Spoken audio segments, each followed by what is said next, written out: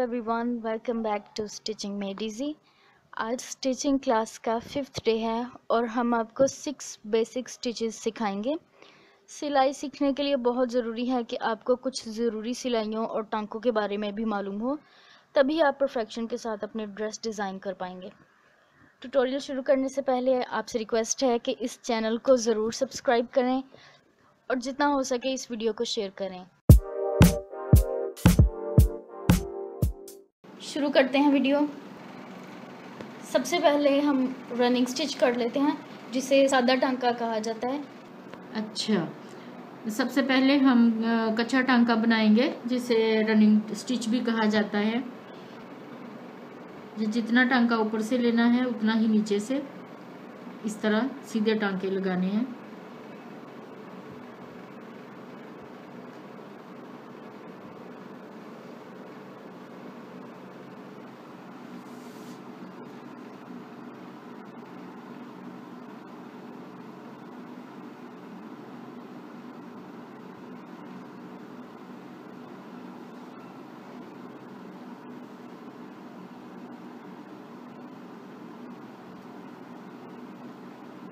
ये सब टांकों में सबसे आसान टांका है।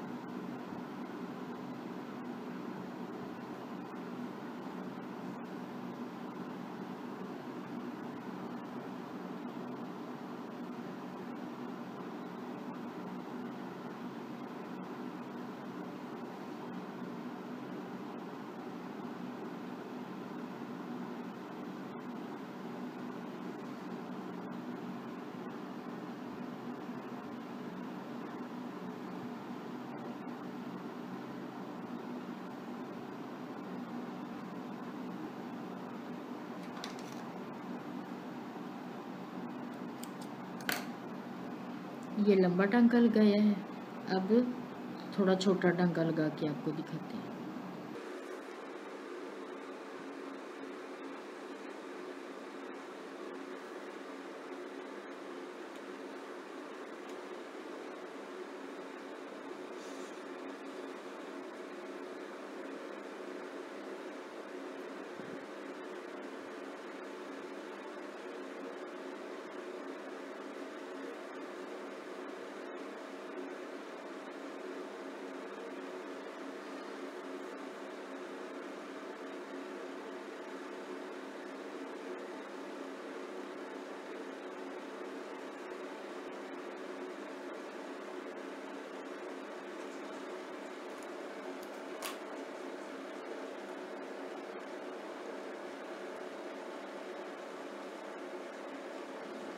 इसे आप निशान लगा के भी कर सकते हैं और इस तरह भी सबसे आसान टांका है ये।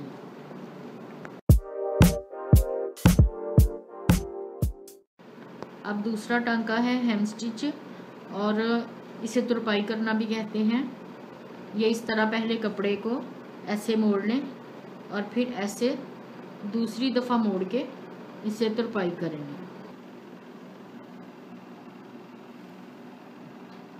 ये पहले ऊपर वाले कपड़े को ऐसे उठाएं इस तरह, और फिर ये नीचे वाले को ऐसे उठा के थोड़ा सा लेना है, ये बारीक सा नीचे से कपड़ा लेना है और इस तरह तुरपाई करनी है। पहले ये खाली ऊपर वाला ऐसे, और फिर ये नीचे से भी, नीचे से ऐसे छोटा टांका लेके इसके साथ मिलाना है। ये बाजू के आगे और कमीज़ के दामन पे किया जाता है। अगर मशीन से सिलाई ना लगानी हो तो फिर ये तुरपाई की जाती है। ये भी दो तरह से की जाती है, एक तरीका ये है, दूसरा भी बनाते हैं अभी।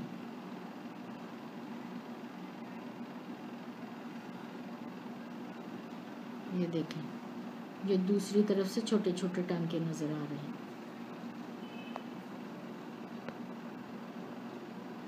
पहले ये सिर्फ ऊपर वाला कपड़ा उठाएं इस तरह,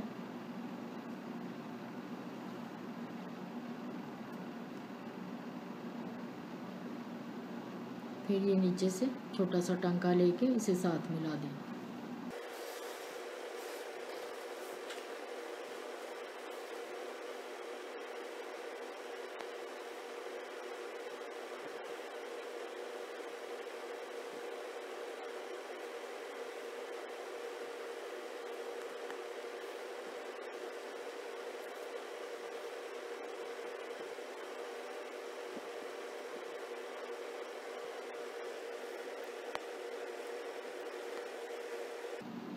मैंने डबल धागा लगाया है ताकि आपको अच्छी तरह नज़र आ जाए।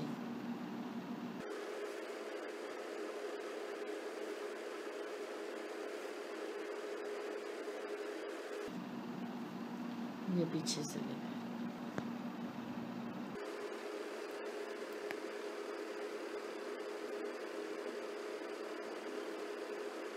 इसे डबल टांके वाली तुरपाई भी कहते हैं।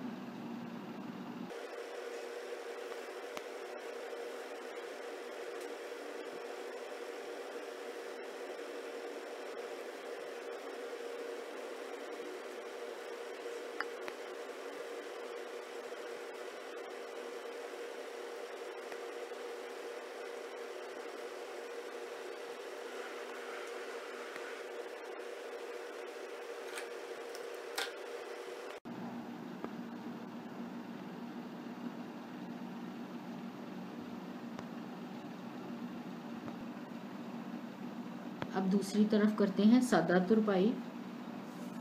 अब ये सादा तरीका है किसका? तुरपाई करने का। बिल्कुल सीधी तरह ऐसे, इस तरह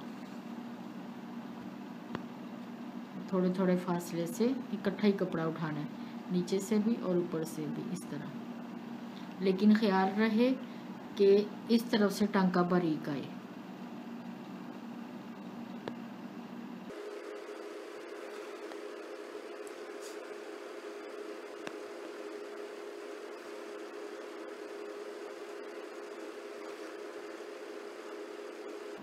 आपने धागा मैचिंग लगाना है कपड़े के रंग का ही। मैंने आपको दिखाने के लिए कंट्रास्ट रंग इस्तेमाल किया है।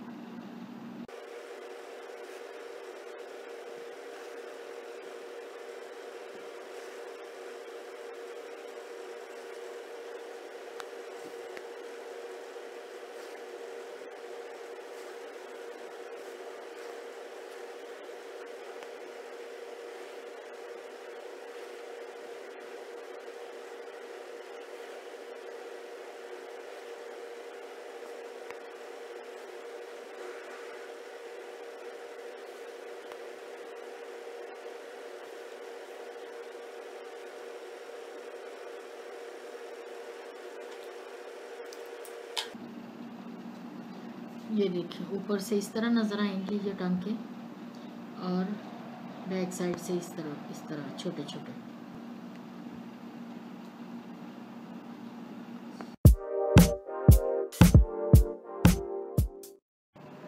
ये टांका ब्लैंकेट स्टिच कहलाता है। इसे काज टांका कहते हैं। इस तरह से एक तरफ से शुरू करें और थोड़े फासले से ऐसे धागा आगे करके इस तरह टांका लगा लें। ऐसे शुरू करें और इस तरह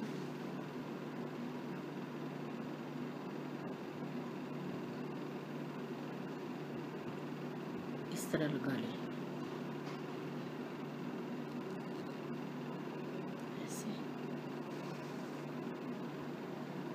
सुई को टांके के दरमियान में से रख के ही गुजारना है उसमें। हाँ, हर दफ़ा धागा आगे रखना है। ये देखें इस तरह, ये ऐसे ऐसे करें और इस तरह।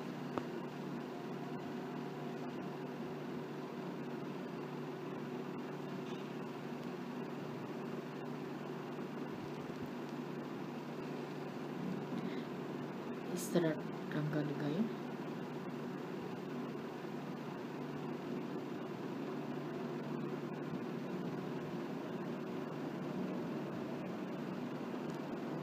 इस टांके को कंबल की साइड पे और पिलो वगैरह की साइड पे यूज़ किया जाता है। ऐसे लगाएं, ऐसे कपड़े के नीचे करें और ये धागा इसके नीचे इस तरह।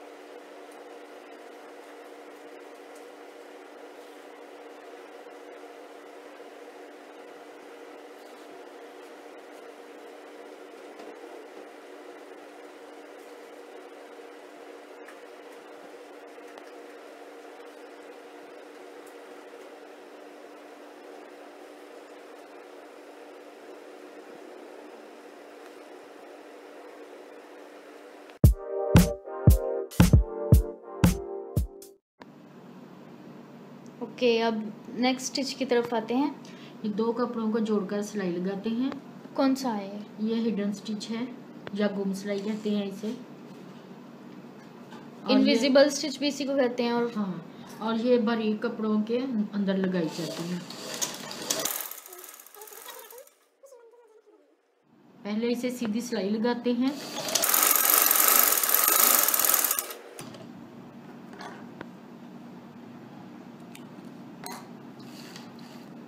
अब इसे थोड़ा सा अंदर से काट लेते हैं इस तरह।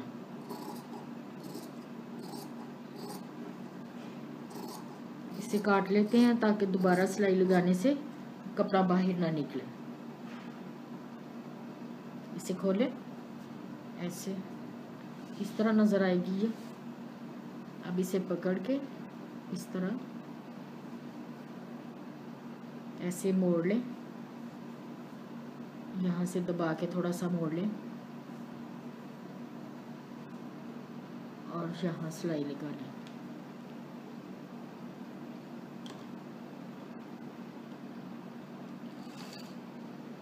कैमरे में ठीक तरह से नजर आए इसीलिए हम कंट्रास्ट धागा यूज कर रहे हैं, लेकिन आप तो अपने कपड़े के साथ मैचिंग सेम धागा यूज करें।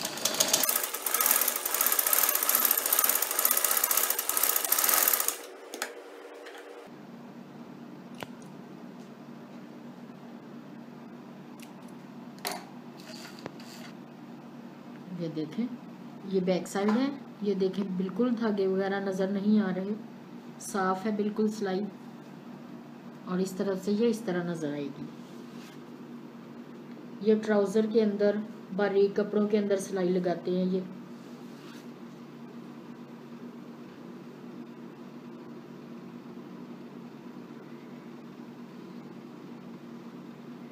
और ये पिलो कवर्स पे भी सिलाई लगाई जाती है। ये वाली चीज जो नजर आ रही है इसे कहते हैं गुम सिलाई। हाँ, इसको गुम सिलाई कहते हैं।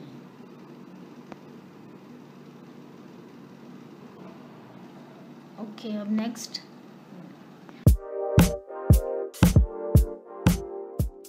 ये बंद और जमी हुई सिलाई है और ये जीन्स की पैंट ट्राउजर वगैरह पे लगाई जाती है।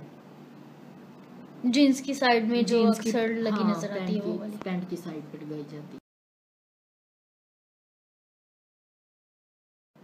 करके दिखाते हैं अभी। इसके लिए ये 2 पीस लिए हैं मैंने और ये आधे इंच के फासले पे ये पीस रखना है। नीचे वाले के ऐसे बराबर नहीं रखना, इतने फासले पे रखना है, ठीक है। अब इसे सिलाई लगाते हैं।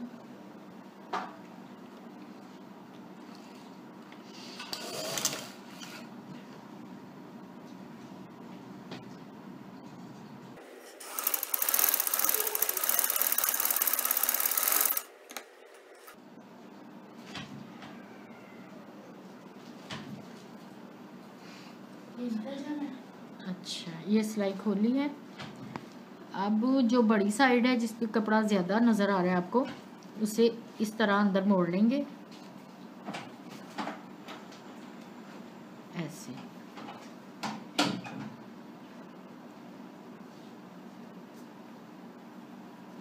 इस तरह मोड़ लेंगे, ठीक है। और ऐसे करके इसके ऊपर सिलाई लगाएंगे यहाँ।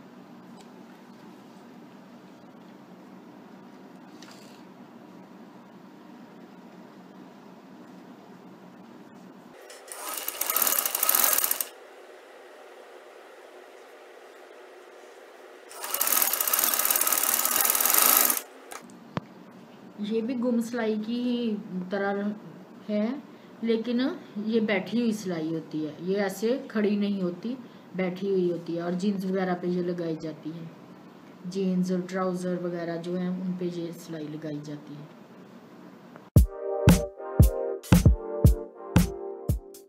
अच्छा, लास्ट स्टिच जो हम आज रिकॉर्ड कर रहे हैं वो ओवरकास्ट ओवरलॉक स्टिच, ओवरलॉक भी कहते हैं, यानी इससे पहले जुबान में सिलाई लगाएंगे। ये मैं आपको करके दिखाती हूँ। धागा चेंज कर लेते हैं ताकि आपको ठीक तरह से नजर आ जाए। ओवरलॉक करने के लिए ये 2 पीस है मेरे पास, इनको जोड़ के सीधी सिलाई लगानी है पहले, इतने फासले पे, आधा इंच के फासले पे।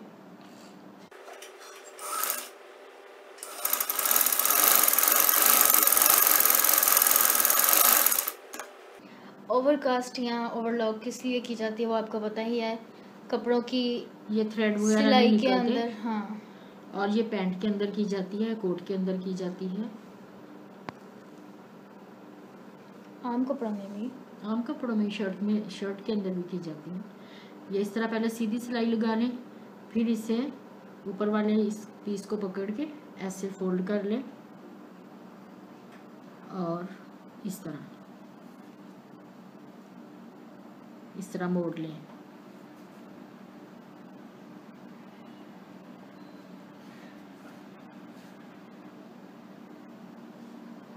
अब मैं इसे 2 तरह से आपको करके दिखाती हूँ। एक तो इसे मशीन के साथ सिलाई लग जाती है और दूसरा इसे हाथ से भी करते हैं। एक मैं मशीन के साथ सिलाई लगा के बताती हूँ और दूसरी हाथ से भी लगा के दिखाएंगे आपको। ये देखें, पहले मशीन के साथ सिलाई लगाएं। ये सिलाई जो लगाई थी, ये एक पीस को पकड़ के उसे अंदर फोल्ड किया और इसे इस तरह सिलाई लगानी है।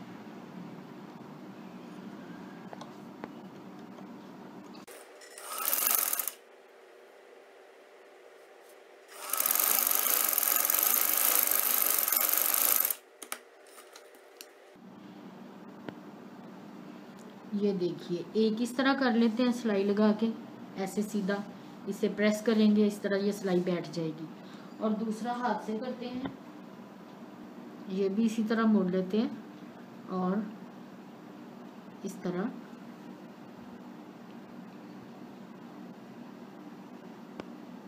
ऐसे टांके लगा देते हैं।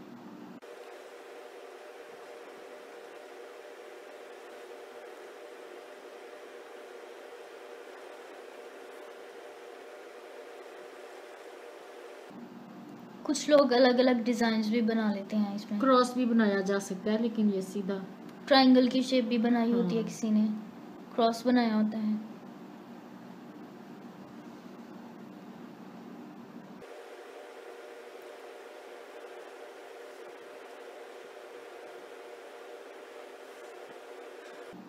धागे को इसी तरफ रखना है और यहाँ से टांके लगाते जाना है।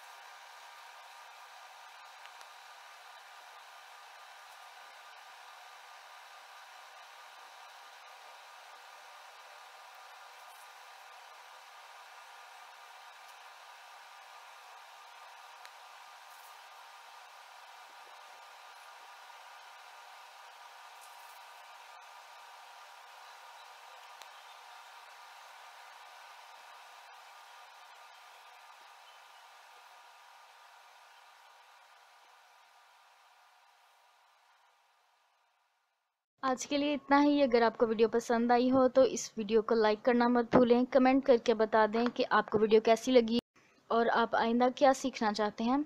अगर अभी तक आपने चैनल सब्सक्राइब नहीं किया तो सब्सक्राइब कर लें और वीडियो को ज़्यादा से ज़्यादा शेयर करें। सब्सक्राइब करने के बाद आपको एक बेल आइकन नज़र आएगा, उसे क्लिक करें ताकि आपको नई वीडियोस की नोटिफिकेशन सबसे पहले मिल जाया करे। Thank you so much for watching this video. Till next time, अल्लाह हाफिज़।